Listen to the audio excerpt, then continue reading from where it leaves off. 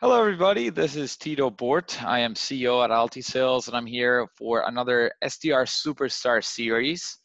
This is going to be a really exciting one. We're going to be learning about some techniques and methods to use on LinkedIn, how to nurture your leads over time, and really get the most out of your prospects to get as many meetings as possible. And for that, we have one of the top performers that I've met recently.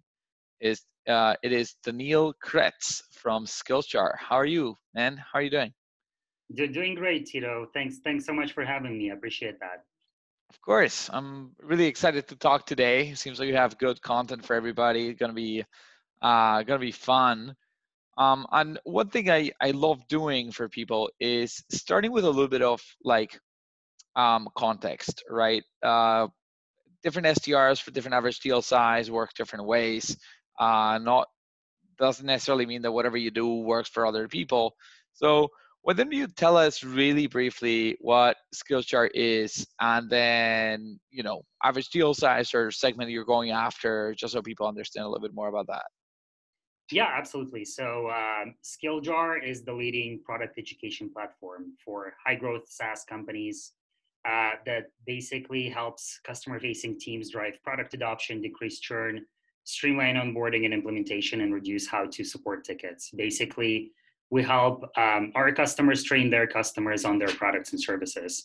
And so, our typical personas that we work with are customer facing teams, customer success, implementation, education services, client services, customer support. So these are the people that we primarily talk to every day on the phones and reach out to. As far as the company size, we pretty much work with every company size, but it's mostly upper SMB, mid market, and enterprise as well. Okay, perfect, great. That sounds awesome, man. So it makes sense. Let me ask you a little bit more about your work. I want to dissect obviously what you're doing day to day, what your workflows are, and then we're gonna dive deeper into specific techniques and methods. So when it comes to inbound and outbound, how are you split there? Do you do both? Do you only do one of those? Yeah, I mean, historically, when I started a year ago, we've been doing mostly inbound, but then we moved into outbound direction. So, last few months, I guess the ratio is 80% outbound, 20% inbound. Okay, perfect. And then you're destroying quota. I mean, you are averaging about 160%. Is that right? Yeah, I've had a really successful summer and start to the fall.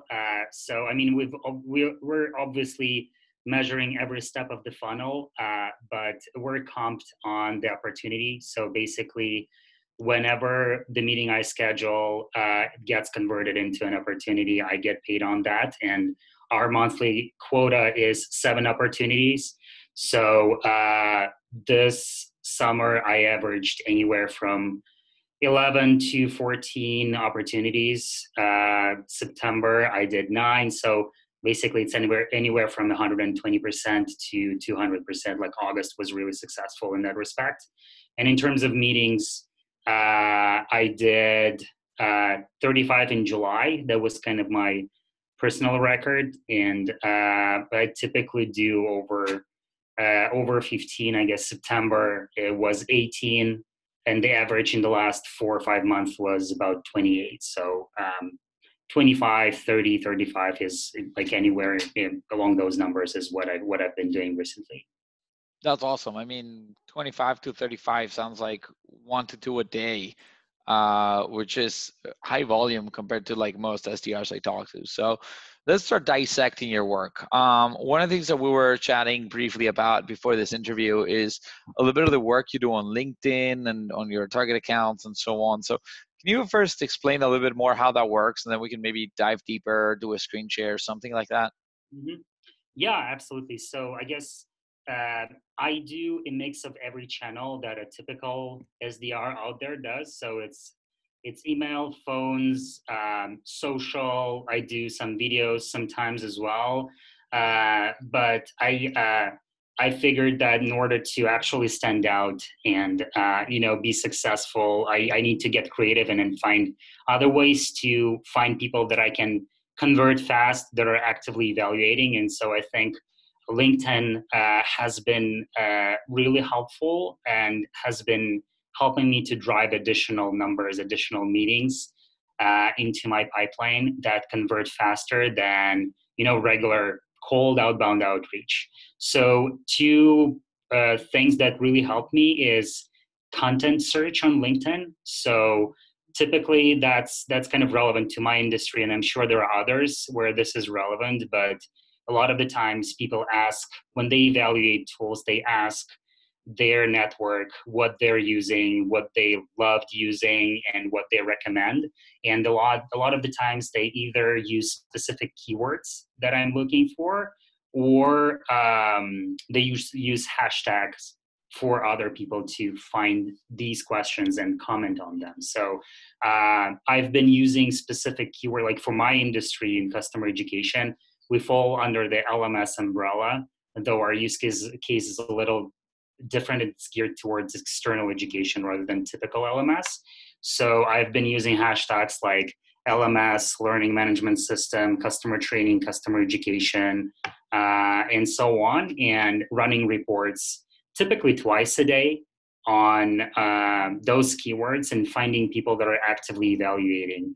Another great resource for me that actually helps. And before we go deeper, like, how do you mean? What do you mean running reports? Like, can you show us some of this? Because like I have no idea how to Yeah, do that, and you're talking about it like it's a piece of cake. yeah, of course. Let me just cast my screen real quick. And I'm gonna show you a bunch of stuff and how, like, my framework basically to do that. Yeah, I think that's going to be super exciting for the audience. I mean, during this series, for the people who's their first time watching, I think we've had like 12 or 15 or something like that, a bunch of them, and we've talked about things like how to organize your calls, your emails, your social outreach, and so on. So we'll see what magic you bring us today. Yeah, do you see my screen now? Yep, I see it. Seems like a job for customer education. Yeah, exactly. So like our primary audience is customer education folks. So you can leverage LinkedIn in different ways. And one of the ways is, like, one of the ways people do that is they're actually looking for a job on LinkedIn, right? So I figured that I can do the same thing and find companies that are bringing new people and customer education folks in. And what that means typically is there is an active initiative to create a customer onboarding or education platform for the external audience. It's either happening right now and they're evaluating tools while hiring for this role, or they're hiring and they will be evaluating tools once they find the right person. So what I've been doing is I've been looking up customer education roles on LinkedIn, and here's what the filtering looks like for that. So basically, I look for the recent job posts, full-time jobs. You can refine the search by industry. That's what I'd recommend. So in my case, we work with high-growth SaaS companies. So I typically do computer software, internet, financial services sometimes is kind of our sweet spot as well. Information technology, computer, network security, right? So primary job functions for my ideal buyers are training and education. And this is kind of how you can refine the search. And this is relevant for our SDR role. This is basically all you need. You can also not refine the search. I found that a lot of the times job postings don't contain these categories, right? So HR people don't necessarily use these categories for job description. They just post the actual description. So I recommend doing both, right? And I'll show you the difference, what it looks like. Let me dive deeper here. So this customer education search you've done is looking within the description of the job post and looking at customer education as a keyword, or because why are you selecting training and education? Like, Oh, I'm going to explain why, right? So let me Okay. close the filters here. So these are the roles that are coming up here and some of the titles: Senior Director of Users Education, uh, like we see Education and Training Manager. So let me just open like this role at Webroot, which is a computer network security company. Uh, so let me show you like the framework. So when you find an ideal role that you're looking for on LinkedIn, Yep. uh, and you, sorry, it's loading, obviously slow when I need it to load fast. Uh, you look up the job functions, and you can see here that it's training and education. If I open a Ah. bunch of other roles, they will all have training and education. So your goal is to find like, let's say 5 to 10 ideal job postings, let's say for the companies that are already customers that are hiring for the titles you work with, and open them on LinkedIn and see what industries they post for, right? And what job functions they include. And based on that, you include that into filters and run that search, right? If we go back to my filters, you'll see exactly the same data, same industries and same job functions, right? And so Yep. what that helps with is when I know that someone is looking for an education and training manager, I can read everything I need in the description. So the company is seeking a worldwide partner education training manager. This is what Skilljar is built for. This position will report to Vice President of Customer Success. That's all you need. This is my guy or gal at this company that I need to reach out to. You go back, they must have an LMS in place already, or they're planning to implement one, because there are these keywords LMS here. You can read all about the role and customize based on that. A lot of the times for individual contributor roles like knowledge manager or instructional designer, it will also contain all the tech stack that the role is supposed to work with, right? So I will know like all the integration my product has and how this is relevant to the tech stack that the company already has in place. And I can build on that and build my outbound outreach on that, right? That So, is genius. so if we go and look at the role here at Hootsuite and check it out, like I can see the same information right away, and it's all laid out. So I don't really even need to go to the website if I know. Like in my case, this is a computer software company. It's a marketing automation tool. They obviously need to train their users for faster adoption, right? So this is the right ICP. And same thing, same industry, job functions, education and training, and I can read about the role here, how much experience they're looking for. A lot of the times it also has the goals for the role. So you know if that kind of falls under what your product can do, you can explain why this is relevant to prospect as well. And here is who this role is going to report to. Here's who I'm going to reach out, and I'm just going to say, hey, I see you're hiring a senior director of user education. I see these are the goals. This is the tech stack you guys are using right now. Here's why Skilljar is relevant and what we do. If you're looking for someone, it means it's either a new initiative or you have something in place. Would it make sense to connect and evaluate Skilljar? So this is kind of my messaging. That shows that I've done more research than an average SDR that probably sent an email to the SVP of product and technology. And so it makes it way warmer, right, than a regular cold email. Yeah. And Cool. anything you want me to clarify here before I go to the hashtags and other way to leverage LinkedIn? Nah, this is awesome. This is really cool. I think that people who are watching this are gonna start looking at job posts and they're gonna start getting creative.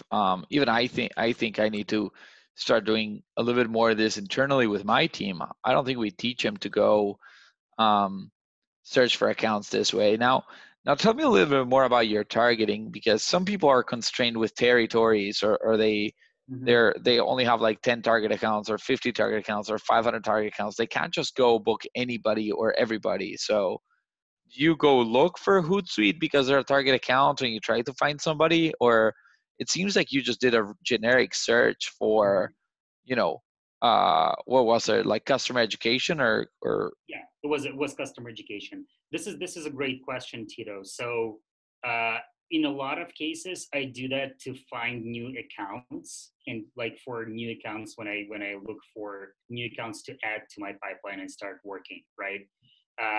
For the target accounts, I highly recommend just following them on LinkedIn because and also another like kind of a pro tip is if you have 50 or 10 target accounts, it won't hurt for you to actually follow the HR or recruiters of that company on LinkedIn because they're kind of the brand builders on LinkedIn. They share the most relevant and important information about the company that can be relevant for you. So starting with that would be a huge step in the right direction of finding the way to get the foot in the door, because I can provide an example where there was one company that had like most of the people working remote. So it's a nightmare for an ADR where you can't find the numbers. You only have the email, and it's really hard to reach the people that work remotely in a lot of cases, especially with several offices or when everyone is spread out around the world. So I followed the company on LinkedIn, and I wasn't able to get a response via email. And their product team posted their user experience research on their LinkedIn profile and asked for people that are following the company to go through like a document that you need to sign, record it via Loom, and then share your feedback, right? So the product manager that posted this had a keyword learning in his role description on LinkedIn. And so I did the exercise. I reached out to him saying like, hey, I hope this is helpful. And I wanted to ask for a small favor. I've been trying to connect with you guys because I saw that you have a bunch of resources on your website for your customers, but there is no centralized learning destination where your customers could go to and get educated on your product. So I thought this would be relevant. And right? I would appreciate if you could point me in the right direction, right? So that allowed me to schedule the meeting. And I also actually got a gift card for doing the exercise. So that worked out really, really well. But whenever I run these searches a couple times a day or every second day, and whenever I see that the company is hiring, but it's not in my territory, I just tag the ADRs and AEs that work this specific account in Chatter on Salesforce. And I post this and say, hey, there is information about the stack, the decision maker, a good way to reach out. Yeah. So if it's not something that I can work and someone else is already working, I'll just try to help my teammates.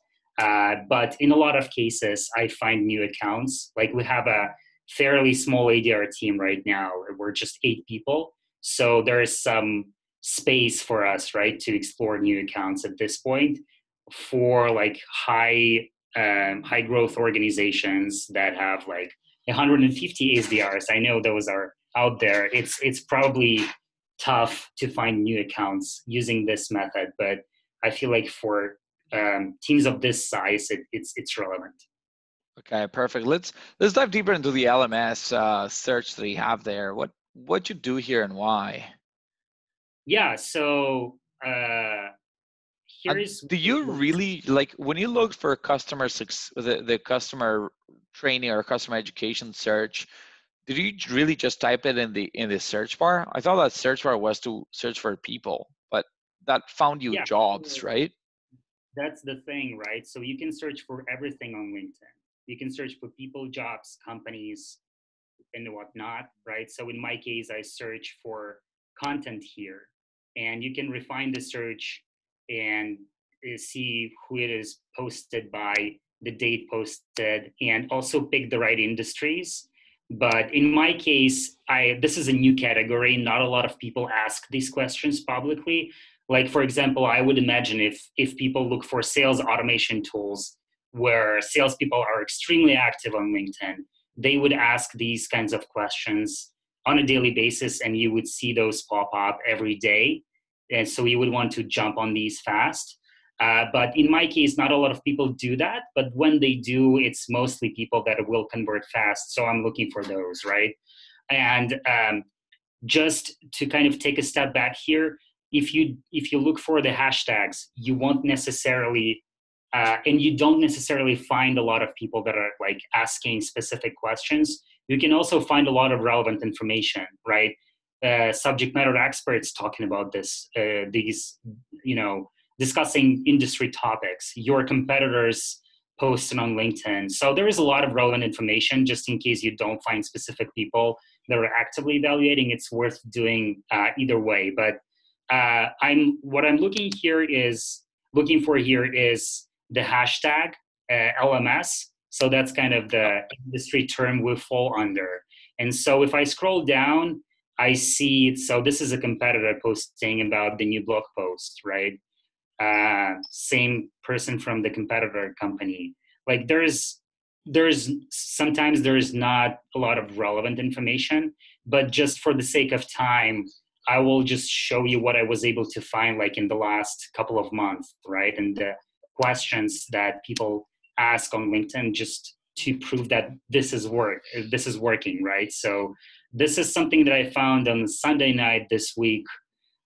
This is the lady that is in marketing, and she's asking about recommendations for an LMS. Sorry, this is loading not fast enough again. So we are exploring both PIM and LMS software solutions. For those with direct experience, what is the best PIM you have used and why, or the LMS, right? And this is my post here. Hi, Gail, I'd be curious to learn more about what you're trying to achieve with an LMS and your training audience. I'll send over a connection request, get a quick email your way. And so I did that beginning of the week. She referred me to the education person that is leading the evaluation, and I have a meeting with her tomorrow. Awesome. Right. And then this doesn't seem to have a hashtag LMS. Yes. So Great point. So how'd you find this? Yeah, based on my experience, I run the search on hashtags and also keywords without the hashtag. So in this case, what I did, I just typed LMS here. So it doesn't necessarily, it works both ways. I recommend running the search on hashtags and also the specific keywords, right? So in this case, there's no hashtags, but there is a word LMS, which is. Show me, can you just do that for me on your screen right now? Can you just, Yeah, you just do like quotation mark LMS? So I type in LMS, I type see all results, the results for LMS, and then I go to content. Man, I'm shocked. I'm gonna get so many more meetings from this crap. This is amazing. Yeah, so a lot of the times, like, this is some job posting, right? But it still might be someone looking for the right person for their team, and their company might be an ICP, right? So this is still beneficial. Like, this is one of the thought leaders in the industry. Like, so I found this because it has LMS, right? So this is like an article about the extended enterprise LMS. I mean, what else is out there? Yeah, I mean, you gotta scroll down a bit, and then obviously it's funny because LMS kind of have more than one meaning, right? But if my keyword is like Kubernetes cybersecurity or whatever crazy thing like that, like it's much more specific, right? So Yeah. I feel like this would be very useful. Like you don't even have the ideal use case for this, and you're leveraging it and getting meetings out of it. You just found a post of somebody who had like 4 likes, and you were the only comment. Like that lady posted it out there, really hoping that somebody would sell her on something. Here's another one. Like this is great. He's even a third plus connection, so he's not even like remotely connected to you. Yeah, exactly. And so this is someone looking, and they even elaborate on specific, specific needs and stuff, right? So there's external training right there. So I jumped right on it. Another person that I connected with actually got an op out of this back in July or August, I believe. He's been very specific. A lot of the times, like the ADRs from competitor companies are finding these, and they post basically the same thing, asking like for getting connected and asking for a meeting. So we want to jump on these fast. And there is a pro tip that I wanted to share is I also follow the ADRs from competitor companies that do the same thing.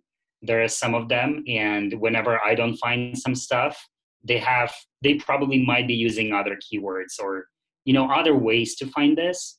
And so I Right. just follow them on LinkedIn and check their profile on a daily basis to find what they were able to find, and I jump on it as well. So, Man, you're such a creep, but this is awesome. but it works. I mean, I know that's kind of creepy, but it does work. And I gotta say, like, not all the people react positively to it, right? A lot of the times when people ask for recommendation from their network and they get blasted by people like myself, through email and phone calls, they don't react to that positively. But that doesn't happen very often. I've heard people telling me on the phone that I reached out to that company and requested a demo and they didn't even respond to me. And you found me on LinkedIn and gave me a call. And I really appreciate that. Right. So Yeah. sometimes like people won't respond positively to that, but you'll hear good things about yourself in a lot of cases. Right. So in this case, this person, he's not at the company anymore. He actually moved to another role, but he's seeking recommendations for an LMS for software training to track internal and external learners, right? So that's my use case. Yeah.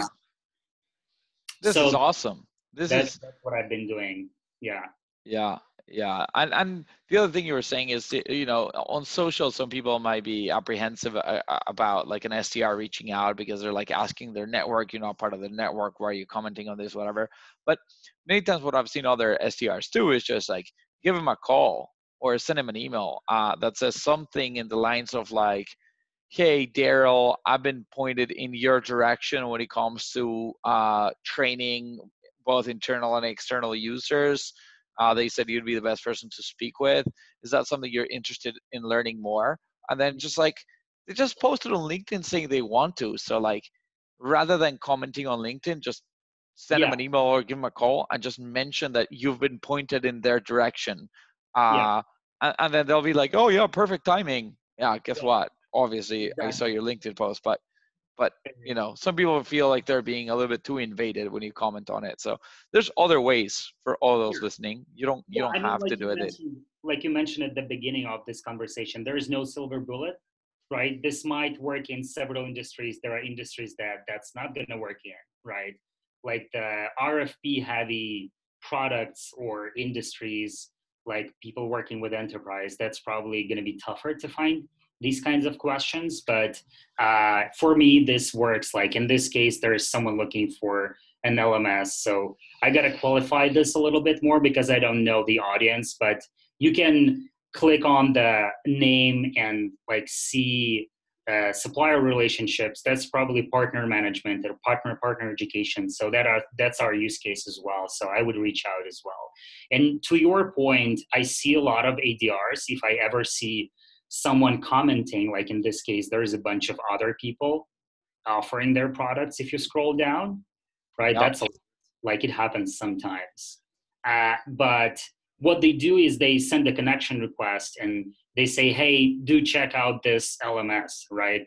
And like even people, when they're even actively evaluating, they're not going to reach out to you, even if you like connect with them on LinkedIn. You got to like take a few steps further. And like what I do, I send the connection request, I comment, I like the post, and I send over an email with more information because in a world where there's a lot of competition, I want to send an email right away. Like I want to use every channel and leverage every way to get through the noise because it's how tough that job is, right? So if you have any chance or any extra channel that you can leverage, you totally should. yeah. So tell me about these. Like you're setting up 25 to 35 meetings a month. How Right. many of those are coming from job posts and LMS searches and LMS like keywords? Is Mm-hmm. that like 50%, 30%, 70%, like 90%?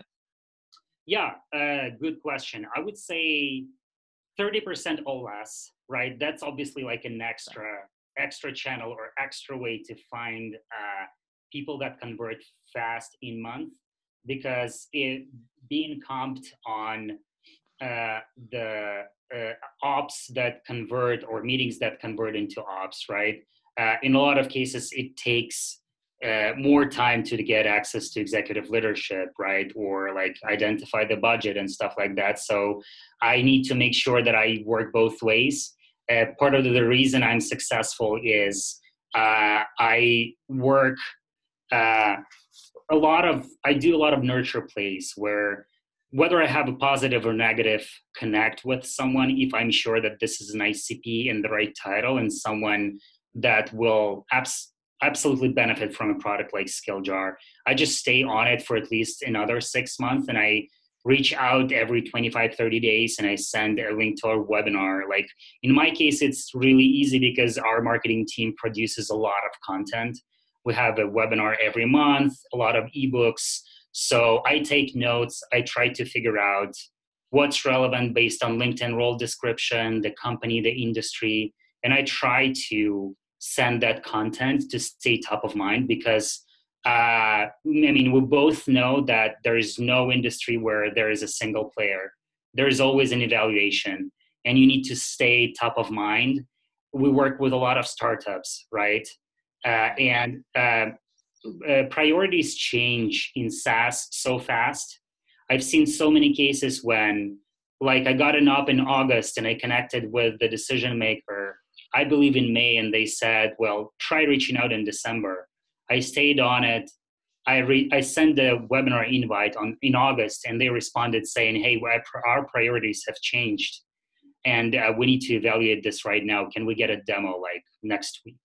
Right? And so I feel like a lot of newer ADRs, they concentrate on quick wins because they think how this works. And you need to concentrate on actually creating pipeline, because Right. this is what will help you create repetitive results. So do you have, it seems like anybody who you're having some sort of interaction, you're going to stick around for another 6 months. Do you have like a sequence that sends an email every 25 months on outreach, and it's a predetermined sequence, or you just have like tasks to remind you? Do you Yeah. put in calls as well, or are you just, it's a nurture email campaign? Yeah, it's typically a nurture email campaign, right? If Okay. someone responds positively and says, talk to me in 3 months, I obviously make a note to reach out in 3 months, and I just do that manually. But you can create a sequence in outreach which will have the task pop up for you every 25 days. And you can choose whether to call or email or like send a LinkedIn message just based on the interaction that you had in the past with that specific prospect. And another benefit to this, people change roles every year or two, right? And that's a good way to control that as well, because when you get some sort of response or feedback that makes you think you're going to get a meeting at some point in the next 6 months, you actually go back to this conversation, see if the person is still there. And like, a lot of the times they tell you reach out to me in January next year, but they're no longer there. And you've lost your time and opportunity to find the person that just joined the company, where you can say, hey, I know you just joined, but I've talked to this person. He just left, and we had a few conversations about how their team can leverage a tool like Skilljar. I know you're new.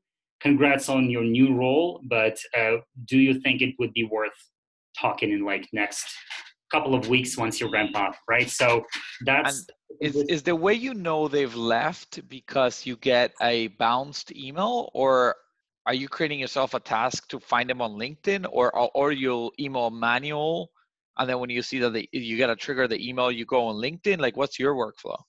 the latter. So I typically have, Emails manual. yeah, Okay. manual tasks. So if I don't see that the LinkedIn is updated, I send an email. If it bounces, I know the LinkedIn is not updated, so I gotta start searching. If I see the LinkedIn is updated, I make a task to look at the company profile in LinkedIn Sales Navigator in 30 days. And when I go back, I see the new hires in the last 30 days. And sometimes I can see that they found a new person, right? So there are several, like 3 workflows that you mentioned, they all work, right? Yeah. You can do both manually. You can put them into the nurture sequence that will have you send an email every 30 days in the next 6 months. There are different ways of doing it. I typically do it manually, to be honest, just because that works, and it's easier for me personally. I make a lot of written notes and stuff like that, so still live in the past, but that works for me. And I mean, you obviously can automate that stuff. Yeah, we're running out of time. I know it's almost the top of the hour here, and you've given tremendous information here. Everything regarding, man, all these searches on both jobs and content and hashtags and so on. So I'm pretty excited. Maybe one thing that you mentioned is you use a lot of like these snippets. So before we dive into snippets, so we might dive into that for a minute or two. Tell us about your tech stack. So are you using Salesforce, using Outreach, using LinkedIn Sales Navigator, anything else in there? Yeah, so our stack is pretty typical. It's Salesforce, LinkedIn Sales Navigator, Outreach. We use Chorus to record all the calls, Zoom Info. These are the tools that we're primarily using for our outreach, either inbound or outbound. Okay, and then within Outreach, you seem to be using snippets. So you're creating these sequences of manual emails, and then what I love to do is below this video in the LinkedIn blog post. If you're watching this on YouTube, find me on LinkedIn, Tito Port, and go watch it on LinkedIn. Below this video, I'm gonna paste a few of the snippets that you can send me, just so people understand like what sort of customizations you're doing. I assume you're just leveraging things from the blog post or the post and so on, and saying, hey, I saw you're hiring for title, blah blah blah. Some of the skills necessary are whatever else, and you're just making it that way. Yeah. I have so every time our marketing team releases new content, I create a snippet with a specific case study, and I name it like customer success and title, for example. So I just find the content that is relevant for specific industries and titles, and I use it in my manual outreach. So like the typical framework, if it's a larger account, I would use generic sequences, like for the people that I'm not very likely to get the response from, but that might help me get the foot in the door. And I narrowed down the list to the typical titles that I want to talk to and get a response from. And I try to customize the the outreach as much as possible.